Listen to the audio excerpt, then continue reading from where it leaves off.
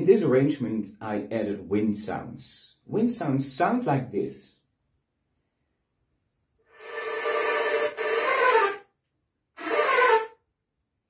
So there's no actual flute sound, but it's more, yeah, it's more wind sound than flute sound. You can play wind sounds like this. Let's start with a D and start a normal playing position.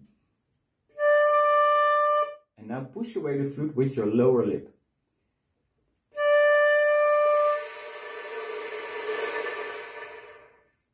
And from the side it looks like this.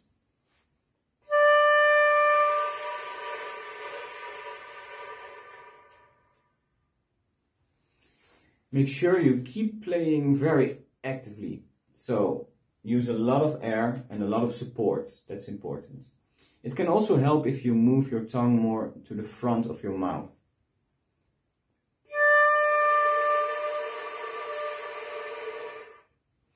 Practicing wind sounds is very useful for a flexible embouchure.